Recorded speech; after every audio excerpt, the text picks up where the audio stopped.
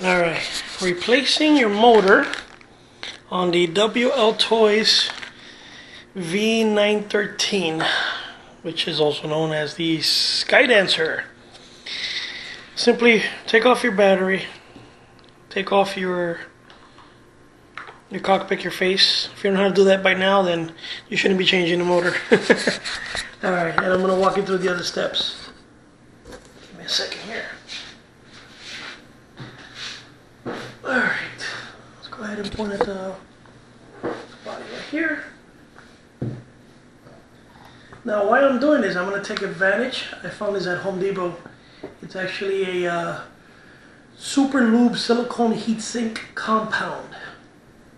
And it was like $8, $9 at Home Depot for a 3-ounce tube, which is kind of decent.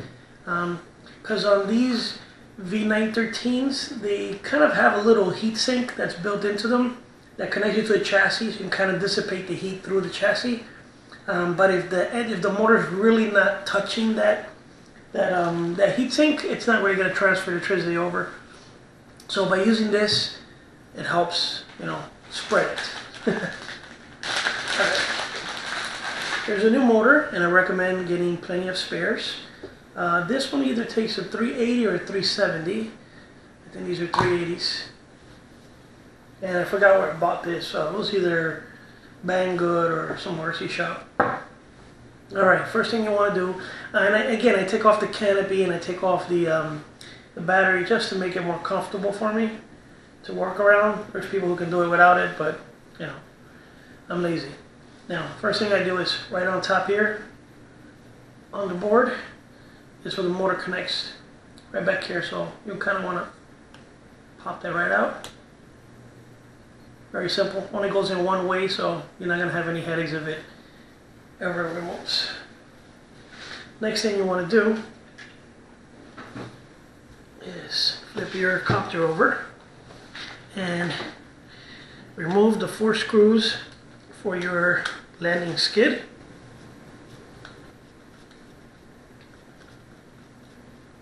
I'll try to do it as fast as possible so I don't bore you. And by the way, this is not the default landing skid of the v913. It's actually the one from the double horse 9053. It was a little more sturdier and a little thicker, so I changed it after I bent mines.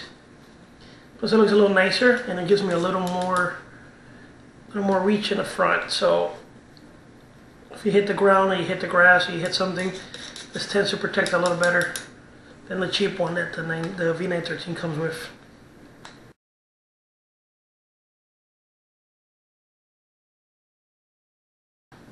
Now, the motor's going to be nice and clear to pop down as soon as we take it off. And it's pretty straightforward.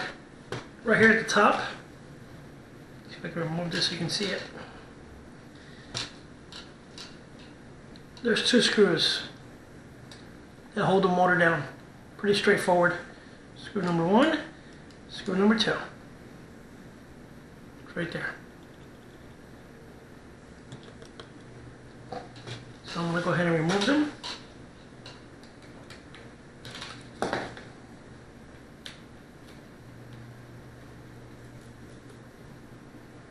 And actually, first thing to get my magnet. Simply pop it on a screwdriver and get those little pesky screws that end up falling. And it's usually a little bit of a hassle to get these screws out since the motor itself is magnetized. It tends to make the screws stick to it, and it gets annoying when you try to remove them.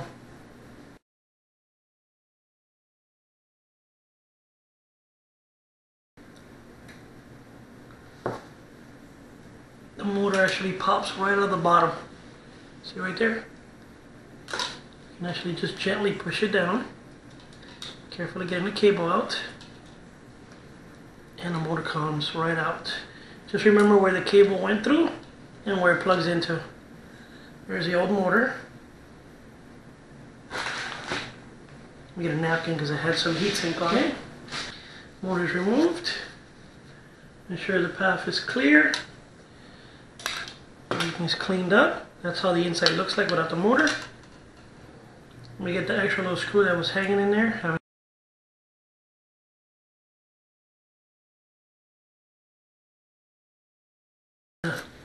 gently dab a little bit of it on the top here. And then since these are some breathing areas, so I don't want to put any here, so I'm only going to add some here on the sides.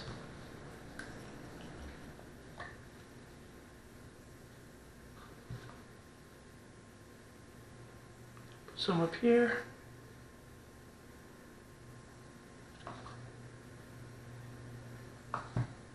Some over here. And just a little generous spreading here.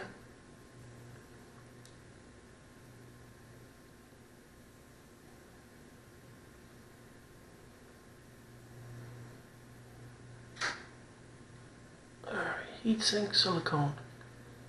Nice little invention. Okay, this is ready to go in. Alright, I want to make sure I put it in this way, which is how the cables went before, just to make my life easier. So it goes back in the same way. I'm going to push the cable through where it was before, and right over the side here, and I'm going to simply bend this and carefully push it all the way through. I might have to jiggle a little bit so I make sure it goes through all the way and connects to the flywheel that's on top. Alright, once you get it all the way through, simply turn it over and just align the screws.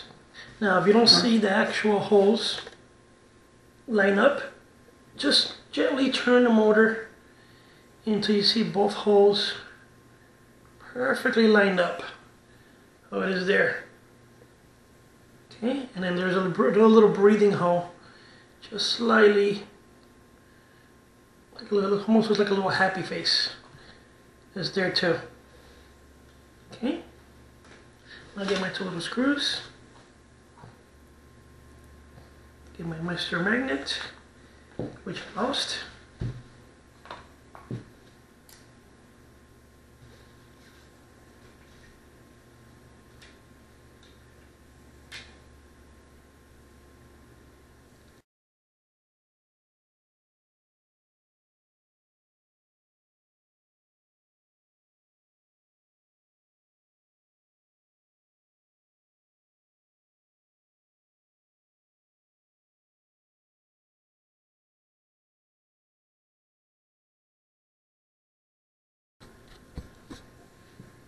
Alright, so we get both screws in there, and what I like to do is, as I'm screwing it in on the top, make sure it's nice and firm, I'm pushing with my finger this back a little bit, because I want to make sure that this and this is nice and tight. I don't want it too far out, because that's the one way you strip your gears up. So I hold it back a little bit with my finger and I tighten. Same thing with the opposite side. Hold back a little bit and I tighten. So tighten these two screws while you hold this back a little bit. Then the gear is nice and tight and nice and snug on there. And now that little motor's through, the cables are pushed up where they go. Goes all around and right back to where it goes inside. So if you notice, this little plug has a flat side and a side with a couple of pins. The pin side will go out and it'll pop neatly right in. Don't force it in. And sometimes what is good to do is put your finger or put something right back here to kind of brace it when you're pushing down, because these boards are a little loose, a little bouncy on there. So put your finger in the back and just gently get the motor in place and just snap it down. It should be pretty flush. So the end result is the motor snapped in, cable goes around, right through the front here, right through the bottom, and into the motors. Make sure there's no obstacles, nothing in the way, and make sure after you put it in that no cables got pinched, nothing got pushed inside. You know, don't be lazy. If you see there's something pinched or something in the way, take it apart, put it back in. It's not going to kill you. You know, and then you should feel this nice and snug. There shouldn't be too much play in here. And simply put the landing gear back on, reconnect, and test. Now I'm gonna go ahead really quick here and put all the landing gear back on, and I'm gonna go over a break-in, which is really important with these new motors. You shouldn't just put them in, pop them out, and fly them outside, because you can really tear up these motors inside and they won't last as long. So I'm gonna go ahead and put this on fast, pop it right back in so you're not sitting there waiting, and then I'll show you the break-in parts. Alright, I got the landing gear back on. I reconnected my battery. I got the skids in place, and I'm gonna do the proper break-in. So the motor's set up, and before you ask, this v913 has got a couple of mods in it. I got the stopper mod on top. I got the Nanotech 2000 milliamp battery, so the front's a little heavier. And I also replaced both the servos for digital servos in the back. So it might look slightly different. That's why these cables are different colors that you're probably used to when you see your own board and your own setup. So it's just some minor modifications just to make it fly a little better.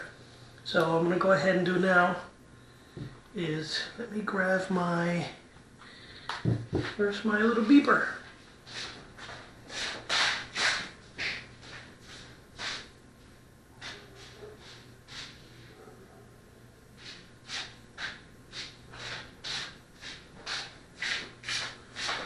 Alright, here we go. This is pretty good. It's a $6 investment. It's a battery monitor. It kind of has green LEDs, one LED per whatever amount of cells you have. And it has a little beep on top that goes crazy when your battery's too low. This protects your LiPos from going way too low, and you don't overdrain them and damage them and cause the puffiness that you normally see when LiPos get really fat. I put these on all my quads. I put these on all my helis. And it's pretty simple. They got a negative and a positive. You just kind of line up the black with the negative, pop it in place. You see, and it has one LED per cell. So in this case, it's a 2-cell, 7.4 volts. And I just keep it tucked in on my quads. I Velcro it, but this will kind of let me know that if I'm over draining my battery, and I don't, plus it helps if I'm flying out there. Kind of screams at me, hey, running out, running out. All right, proper break-in. Make sure you're on a nice clean surface, nothing around you. Safe. We want to run this very, very low. Gonna go ahead and move back a little bit so I don't drop any. All right, I'm gonna go ahead and connect my battery. Oops, that shouldn't have been on. Okay, I'm gonna connect my battery. I'm gonna turn on real quick. I'm going to set my control so it recognizes it. Servos are kicking in, good connection. Now, here's what I'm going to do. Let me try to get this up here where you can see it. And I'll try to move this back a little bit.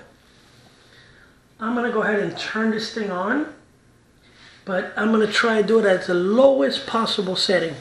So I'm going to go ahead and just slightly touch it.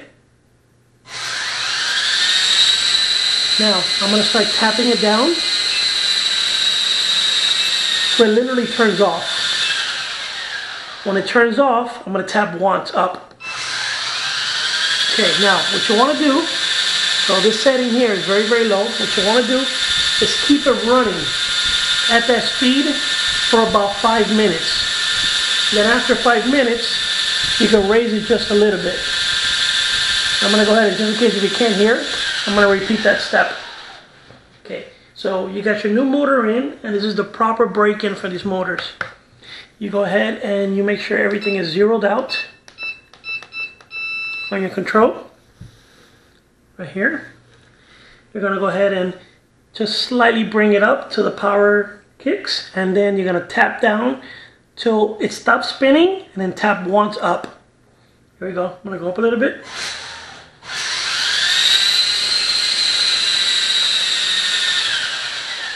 You see it cut off? Now I'm going to tap once up.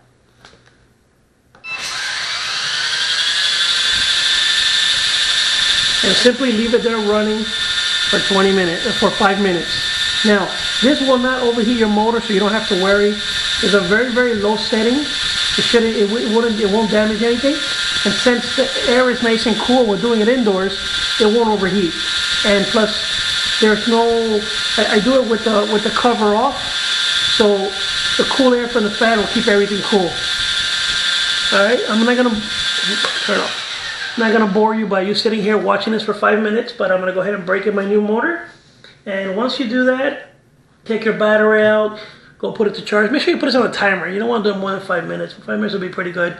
After the 5 minutes, take it outside, run it a little bit up, down. Don't overdo it. Don't go crazy. Just up, down, up, down, up, down. If you didn't kill the battery completely, if not, swap up a new battery. Give it about 15-20 minute break, and boom, you're good to go. Motor will last you a very long time, and you won't have any problems. I hope you enjoyed this video and this helped you out. Later.